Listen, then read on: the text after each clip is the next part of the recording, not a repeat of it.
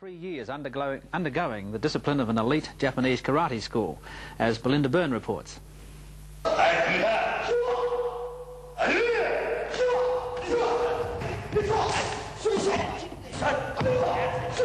Judd Reid lives and breathes karate. Hit to the head. What started out for the young 17-year-old as a part-time hobby 4 years ago has turned into an obsession.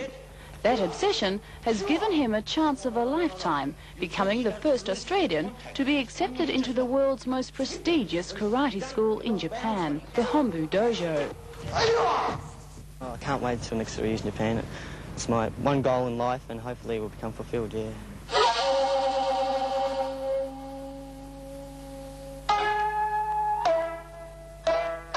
An average of only 10 students each year are accepted, with only a very small number coming from outside Japan.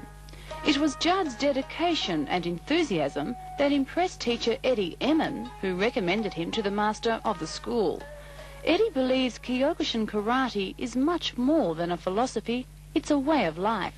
You find a lot of adults which become very aggressive, they become very too proud, they've got little chips on their shoulders, and they forget the humility and the discipline that sort of you learn, you know, when you're childhood, you see. So that's what karate is all about, you see.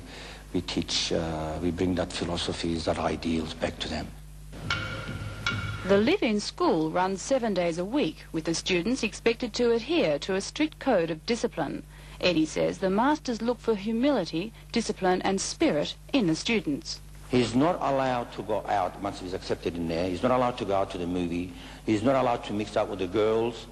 He's not allowed to communicate with the outside world for 3 years.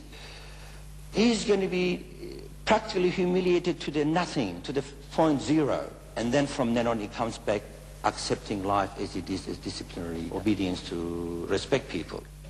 Judd's mother, Kerry Reid, realises she probably won't see her son for at least 2 years, but says this is a dream come true for him. Everyone in their life has a dream, and Judd's just going to be lucky enough to fulfil his dream. And we just all stand behind him and hope he gets there. All this could be shattered if Judd cannot raise the $15,000 to pay for his 3 years at the karate school. He currently works at a part-time job, however admits he's a long way from his goal. And what if he can't raise the money?